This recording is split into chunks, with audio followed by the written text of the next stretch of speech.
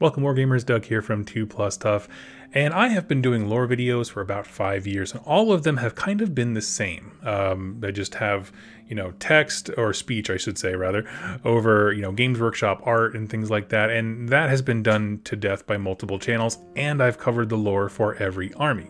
So, as I kind of want to go back and refresh and re-dive into some of the nooks and crannies that make each faction unique, I wanted to change it up. More importantly, I want your opinion on this, so that's why this little pre-ramble is here.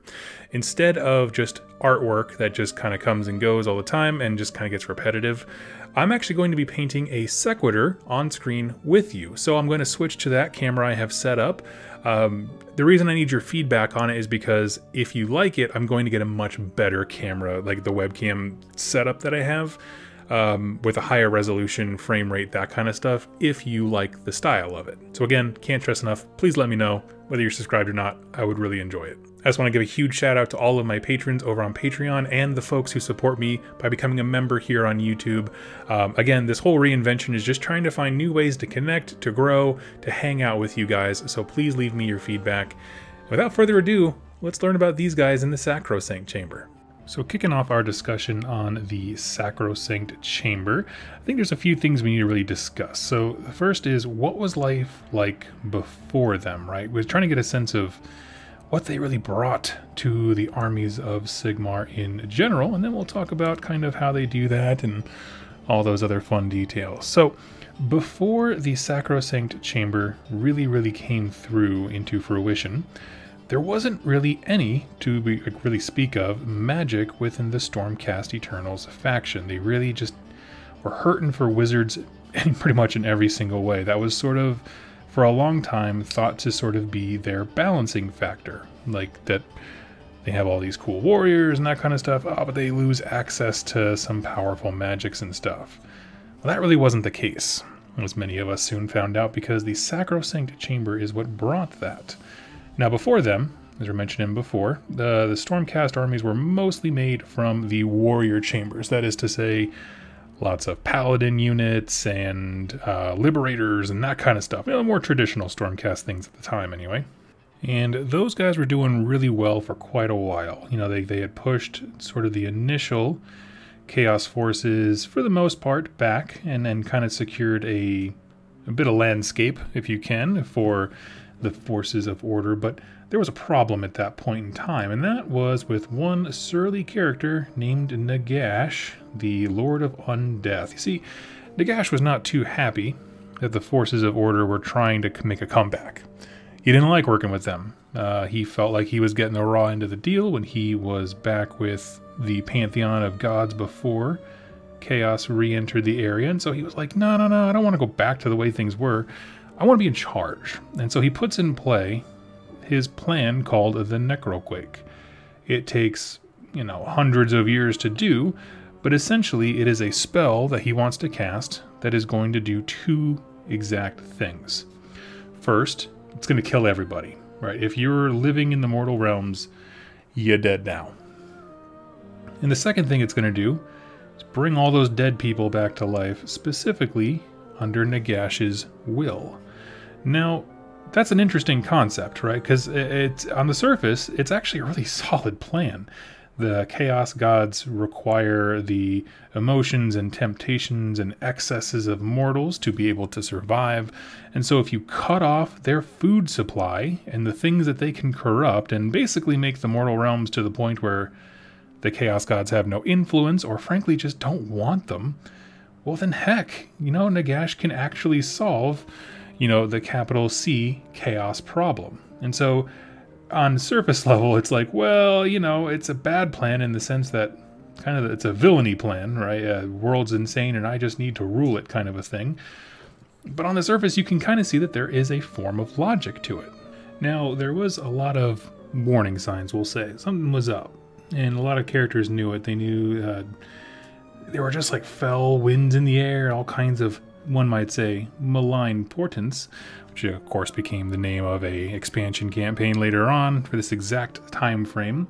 But there was a lot of understanding that something's not right, but we don't quite know what, right? Because Nagash had not fully revealed his hand at first. He actually began his ritual with a construction project. and this was what's called the Black Pyramid. Now, there's actually multiple Black Pyramids in the lore, but there was one grand one. And so this grand one is located in Nagashazar, and it is essentially a funnel, okay? The idea of Nagash to do this great big spell was to take all the death magic that naturally occurs in the realms, there might just be like motes of it here and there, near realm gates and such, and bring it into himself so that he could have enough power to successfully do what he wants to do with the spell. It's all about energy. So he spends forever building this Black Pyramid, and it's built one grain of sand at a time, literally speaking, because it's made out of pure realm stone in Shyish, realm of death. And so, basically, he has this ant line of skeletons going from the very, very edge of the realm back with one grain of realm stone from Shyish at a time. Sometimes the little zombies or skeletons would explode because it was carrying so much power, and they would have to be replaced and that kind of stuff, but it just went on for forever. Now at this time, Nagash was actually asleep for most of this construction period because he got punked by Archaon in the Age of Chaos. So he wakes up, kind of gets a sense of what's going on. He has a great introduction in the Realm Gate Wars, and then all of a sudden, he flips and he's like, nope, not going back to the way things are. And he gets ready, his Black Pyramid's constructed, and again, as it's being constructed, it's like broadcasting danger signs to all of nature around it. And finally, he does the spell. Just coming in here for a second coat on this blue. Try not to pull too much black up by accident. Well, at the very last minute of Nagash's, grand spell, when all this stuff is going to come to fruition, some Skaven are coming into the Black Pyramid. They snuck in there, Clan Escher, spying like they spy, make their way inside the pyramids of Nagash, where all of this stuff is going on right as the ritual is just about to begin. And they actually devastate it. So inside this pyramid, it has like etchings and runes and all these crazy arcane symbols from around the world. Well, the Skaven get in there and they start messing with everything. They start chipping away at the walls, trying to steal pieces of what is very important as a material. Like, realmstone in general is exceptionally rare and, potent. So they're just trying to take as much as they can. Well, of course, that has dire consequences because the entire thing is basically a giant machine. So you start fiddling with the little minor bits and all of a sudden things start going quite wrong. Nagash does cast the spell, but unfortunately, it does not work as intended. See, he only gets half his prize. He does not kill everybody in the realms, which is a bummer. Again, the whole point was to cut off the fuel for the Chaos Gods. That was the idea. But he doesn't get that. Instead, what he does get, though, is control over those who are already dead in the realms. So, simultaneously, all over the place, huge armies of ghosts and geists and all kinds of creepy stuff pop up and start marching towards Shyish. Realistically, they start attacking anything near them because they don't have much of a consciousness of their own. But the ones who can hear the call of Nagash and they start making their way towards Shyish. And it's at this point that what we know as the army Night Haunt was actually born. It's all of those, those things existed before and naturally, but now they basically flocked to Nagash's will, consolidated themselves, and he appointed a Mortarch, Lady Olander, to lead them, and that's how we have the army. And you might be thinking to yourself, Doug, why are you going into all this detail about what we call the Soul Wars and that kind of thing of Nagash and all this stuff? What does that have to do with Stormcast? Well, this is Sigmar's answer. You see, Nagash had raised the stakes. He basically proclaimed anyone who took and reforged souls, whether that's, the elven gods or certainly Sigmar, he would call him a soul thief all the time, but anyone who does anything with souls is now an enemy of Nagash, and he set himself as being the arch villain of the second kind of wave of Age of Sigmar stuff. So that's why it matters. When we talk about the Sacrosanct Chamber, they are a direct response to what Nagash was doing. And so the two stories are inextricably linked. So the Necroquake goes down. There's ghosties all over the place. What is Sigmar's response? Well, he takes the time and the energy to send his greatest, I guess, ghost hunters, ghostbusters, I guess is what you want to call them. Essentially, he has an entire chamber of Stormcast that he hasn't told anybody about. And the reason for that is a bit unclear. He wanted to kind of keep them in the backfield. And also they serve a very special role. You see, the the Sacrosanct chambers, I don't know why that's so hard for me to remember that word, Sacrosanct. Their jobs in general were to run the Soul Forges, or the Anvil of Apotheosis. I know I'm getting a little messy here, but we'll clean that back up with blue here in a sec when I do my top layer. So they had this, like, huge soul cannons going on. They got, they're reforging Stormcast. They're working the Anvil of Apotheosis. So that's what they've been doing this whole time. We've heard of people working the Anvil, but not really actually known who they were. And so basically Sigmar goes to them, says, you guys are my soldiers who know everything about the nature of the soul. As far as how it can be wielded as a weapon and or reforged and used and all these kinds of things. You guys are the best, so I'm going to send you down to the realms. And there we have the Sacrosanct Chamber's arrival in Age of Sigmar, starting with the Soul Wars box. Now, they do stand out a little bit different when it comes to them compared to, say, Liberators, Warrior Chamber, that kind of stuff. And the reason simply is because every single member of the Sacrosanct Chamber, whether they're a Sequitur, Castigator, all the different units, every single one of them is a magic user in the lore. Now, not all of them can use them in the game, meaning like Sequiturs, for example, they can't cast spells, but they can in the lore at least use channel their natural abilities to empower their weapons, which Sequiturs can do. It's not a spell, but they're channeling what they have inside of them into their weapon. I believe it's called etheric channeling, if I'm not mistaken. And I think that's probably one of the harder points to get over. I think when people saw the Sacrosanct stuff, they're like, okay, but where have they been, right? And the idea that they had a job that they had been seeing to and now they've been taken away from it was actually a really big kind of nail that the last Stormcast Battle Tome hit very hard in terms of now there are fewer people working the Anvil of Apotheosis, and so there is a backup of Stormcast. These warriors who were meant to stay up there and kind of do their job keeping the war effort going, well, they're needed down below now, and so we have a problem. You get this weird sense that they were both, the exact answer to Sigmar's problems, in the sense that they knew how to fight this kind of enemy and take it on, that kind of stuff, but also that he didn't really want to give them up.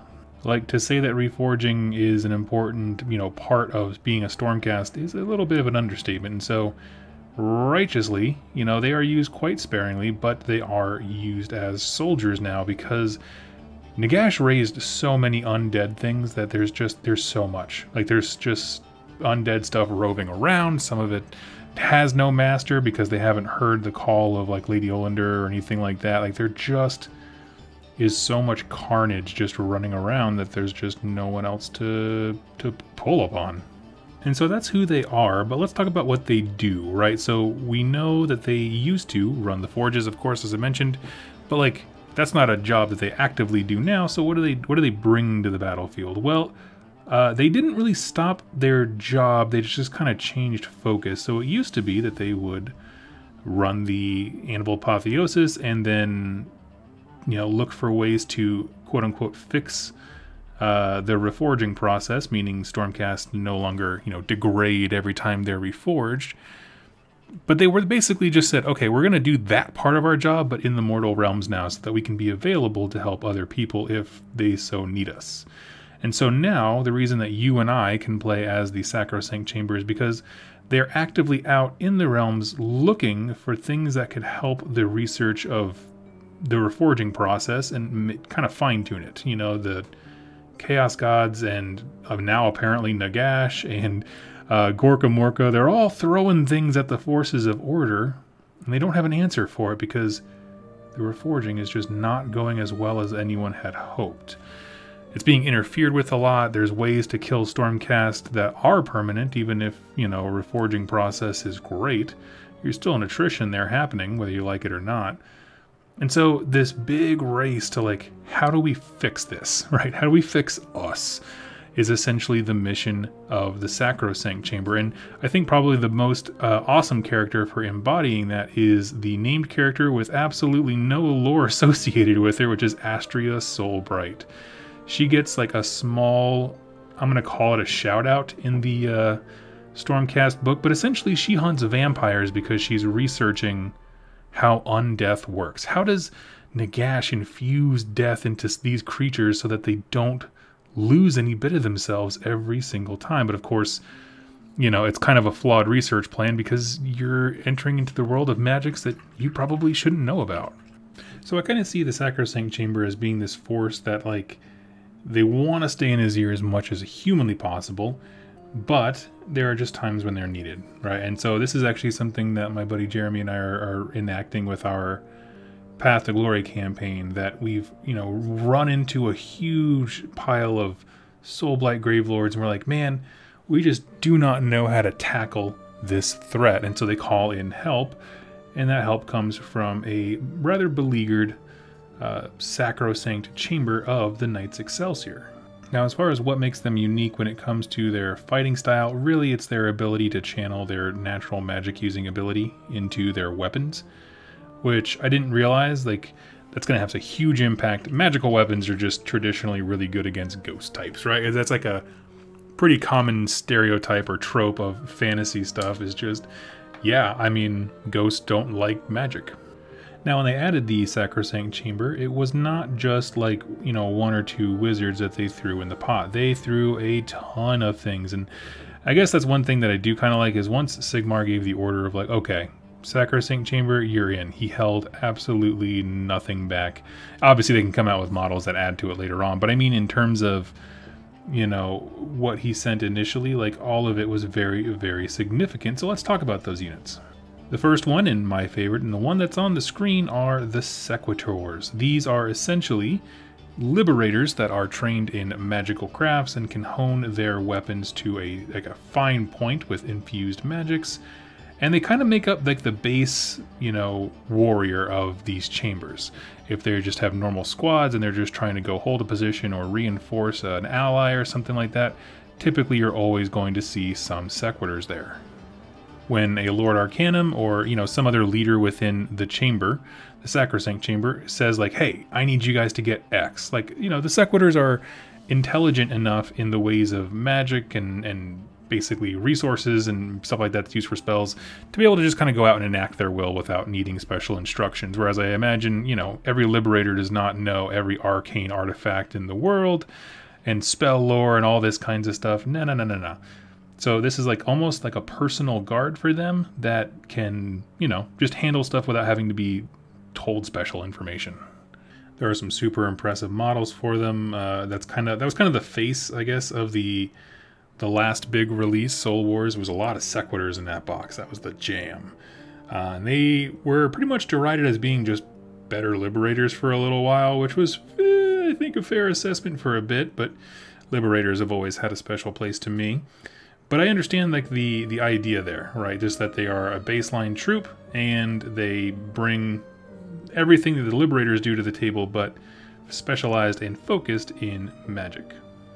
Now, next up from these guys, the Sequitors, are the Evocators. Ooh, got a little too much on that brush there by accident. That's okay. We're going to go up and clean up the white anyway once the washes are all done. But the Evocators are an interesting kind of thing, because the equivalent, I guess you could say, if they were talking about equivalents in warrior chambers where the Sequitors are liberators, the Evocators are definitely paladins, but they don't have the paladin keyword. Like, they function the same way. They are the big, heavy hitters of the entire Sacrosanct Chamber.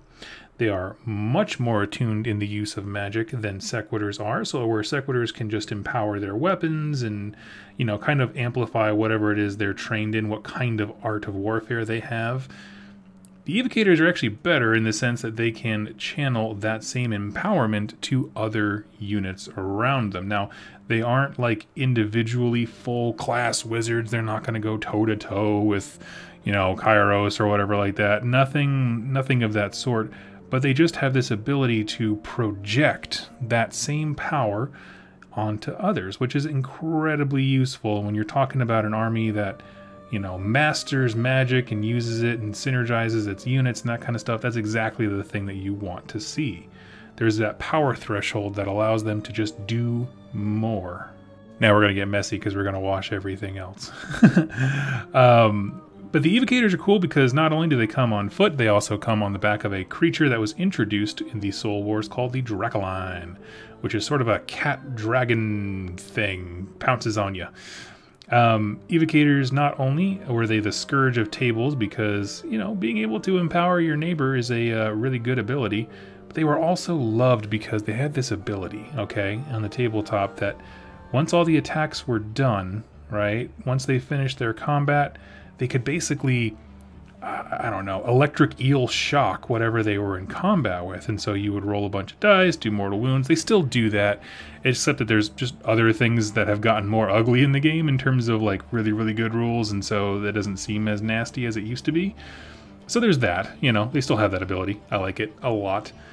But they're such an interesting choice because rather than, you know, going upward on a power scale, like, you know, paladins to liberators do, they kind of just went to the side of like, we're going to focus more on augmenting each other and heavy magics and, you know, exuding the power that we have rather than being a frontline unit like the Sequitors are. After them come the Castigators. Castigators are just the ranged troop option and probably the most unusual option, in my opinion, within the Stormcast Eternals battle tome. Now, the reason I say an unusual option, not because they're bad. I don't think they are. They're a little three-man unit, which already, there's not a lot of three-man units in the army. Bunch more were added with the most recent, you know, expansion, but that didn't exist for quite some time. So they're a three-man unit with these bows that they can also channel their power into, much like a Sequitur with a gun, basically.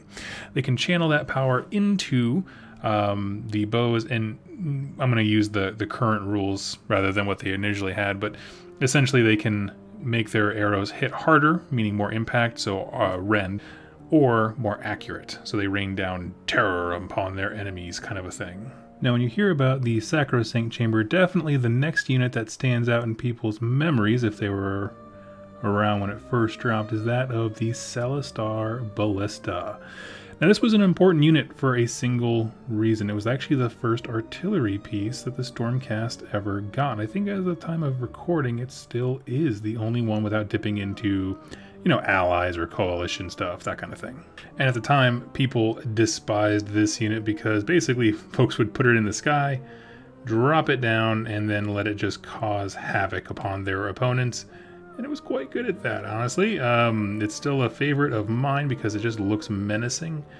But realistically, the way that it was justified, and I say justified in the lore, you know, the way that they wrote it in was essentially that this thing is a often defensive piece of equipment that was then brought in by the Sacrosanct Chamber because they saw the need for what was going on. I mean, there were just cities that were just being ravaged and overrun and everything like that. And they're like, we need some way to repel these in mass, right? And typically, you know, siege equipment, that kind of thing, not your first go-to when it comes to that, but they requisitioned some, and when you can drop anything by lightning, it turns out that being siege equipment doesn't really matter if you can get it anywhere. And so we had ourselves a huge upsurge in the number of Celestar Ballistas that were out and about in the realms. And, you know, honestly, it's kind of strange, because, like, all the stories that concern them always take place, you know, at defensible positions, like cities and that kind of stuff, but they really do show up when the Sacrosanct Chamber does. It makes you think that they are somehow related to ghost hunting, even though they don't seem to be rules-wise. It's an interesting thing. Beyond that, we were introduced to a few new characters. We had the Lord Imperatant, no wait, Knight Incantor. There we go. Oh my gosh, they all sound the same, don't they? We had a Knight Incantor come in the Soul Wars box as well. That's your wizard that has a once per game auto unbind spell, which is a terrific rule. So they're pretty sweet. Then we also had the Lord Arcanum, which was the sort of hero that kind of shepherded and led the Knights Incantor. And essentially their role is they are the magic masters of this army. They are really meant to represent that, of like, not necessarily battle mages per se, but just scholarly researchers who are desperately trying to figure out how do we stop our Stormcast brothers and sisters from coming back all kinds of weird and messed up. And those are certainly like the big ones, right? I mean, we've had references since Soul Wars began of various characters and that kind of stuff. One of the popular ones, I won't spoil who it's referencing, but it is a old world character from the book Soul Wars that is a fan fave, and that's honestly one of my favorite, shout outs that's happened from the old world. We have just a bunch of cool characters that are all centered around one thing, that magic and the ethereal has gotten out of control. Because if I didn't emphasize it enough, Nagash really messed a lot of stuff up when he did his big spell. He essentially destabilized magic, and so Sigmar's only real course of action was to go out and send a whole bunch of magic experts to be like, how do we fix this, right? And I understand. But I also really like that they're not trying to be this entire, one-man wrecking crew army. Like, they're an arm. They're an arm of something bigger than them. And so they do conform very, very well with just about any Stormcast force, because they are there typically for a specific reason. So they're like, okay, Vandus or whoever the Stormcast leader is at the moment, you go off, do your thing. We are going to focus on the magic thing that we came here to deal with. So they do have their own structure, their own, priority list, that kind of stuff. And I like that kind of thing because it adds resources to an army. They can all call in Sacrosanct stuff, but it does give them a unique personality within it. Now, as far as some personal favorite things that involve the Sacrosanct Chamber as a whole, I've already mentioned it, but I'm going to repeat it. The book Soul Wars, if you are interested in what this subfaction is like, and I call it a subfaction, it's an arm of an existing army. There's no, specific chamber subfaction. But if you want to learn more about how the Sacrosanct Chamber acts and looks, it really is no better place than Soul Wars. And the reason for that is, not only do you get a sense of what the Sacrosanct Chamber is like, but more importantly, you get a sense of what other humans and Stormcasts think of them, which is an important and big distinction. So, you have your typical things, like you have certain heroes that you follow, and you get to see them back in Sigmar and basically trying really hard to, like, I don't want to leave, I still have work to do, but then Sigmar calls you away, so how do you argue? But man, once they get down to the realms, like where the real story starts and picks up, like, other Stormcasts look at them and like don't like them very much. Part of it is, it reminds them of the worst parts of being a Stormcast. These are the people who have been reforging you. It's a very understandable, like, I don't want to be around you too much. You remind me of bad things, which is a little unfair, but also somehow also totally legit at the same time. And so they have that kind of tension going on, but also, like, even just the manner of which they conduct themselves, their priorities of arcane over everything else is very interesting. Also, keep in mind that since the Sacrosanct Chamber has come down to the realms and is actively, like, working alongside, various Stormcast armies, they've kind of taken on this role as an Inquisition. So what I mean by Inquisition is, as Stormcast are being reforged, and now that there's fewer people working said forges, mistakes are happening. Stormcast are coming back either with memories so depleted they shouldn't be returned. They should just kind of sit like in a cairn up in Azir until we can figure out how to fix souls and that kind of stuff.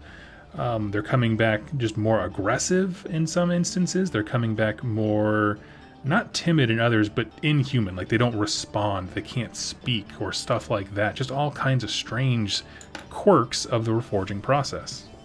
Now, one thing I've always loved is that the best book to learn about how Stormcasts view the Sacrosanct Chamber, or should I say other Stormcasts view their own Sacrosanct Chamber, actually comes from a strange place that I didn't expect it to, and that is the book Black Talon First Mark. Okay, this was a book that was put out a while ago. We actually did a book club on it, and it follows the story of one Knight Zephyros, which is basically Sigmar's assassin from the Vanguard chamber. Which, so you're like, totally different chamber. What does it have to do with anything? Well, Neve Black Talon has visions. She has visions and portents of the future. She doesn't know what to make of them. And she's sitting at a campfire one night with other Stormcast, and they're all talking about Vandus Hammerhand. He is a famous hammer of Sigmar. He also is known to have foresight as an ability, whether it's a hiccup of the flaw or just something in his soul. You know, it doesn't really matter. But as they're talking about it, she gets incredibly nervous, not of some chaos force or what that might mean, but of the Sacrosanct chamber looking at her and saying, there's something not right here. Like, something about Neve is an aberration and we need to get rid of it. And so then she's kind of scared of, like, you know, what if I went through all of this? You know, all of this pain, this torture, this, you know, life of war. And it turns out that something happened to me far in the past that made me flawed and I can't be trusted. And all of a sudden I go from being, you know, Sigmar's favorite assassin to someone who needs to be put on a leash or kept inside of a jar, basically what the soul cairns are over in his ear. And so it's just interesting thing of, like, you have Stormcast who are afraid of their own, you know, members of their own, like, Stormhost, because they don't want to know the Stormcast who are part of the Sacrosanct chamber.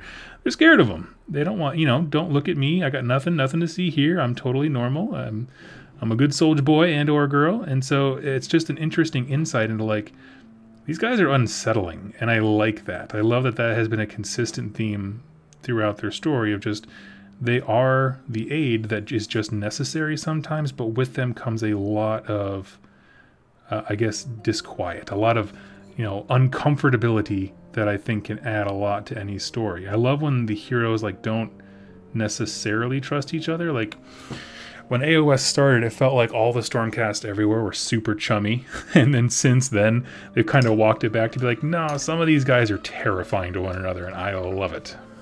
Because I think it's that internal conflict that really makes armies interesting, right? Having everyone get along always and be on the same page.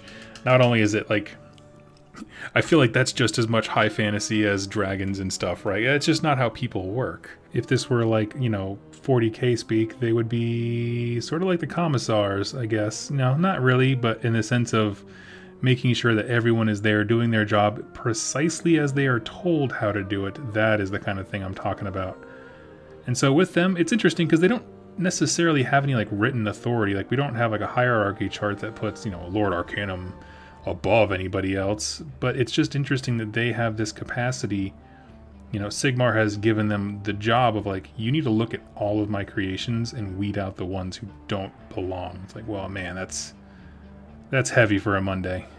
Now, what we have learned since all of this has gone down is that magic has kind of chilled out. Teclis went in and punched Nagash around a bit, and they got into a nerd fight up in Hish. And essentially, it seems like the Soul Wars are pretty much over. Nagash is firmly lost, like his bid for power is done. Between forces of chaos, forces of order, and destruction, nobody let him be in charge utterly and completely, which is good. And so it's just this interesting thing of, like, well, what now? And so I don't quite know what their role is now, other than continuing to, you know, try and find a cure, which I'm thinking is a fool's errand, but they're trying. They're trying their best, and I can't fault them for that.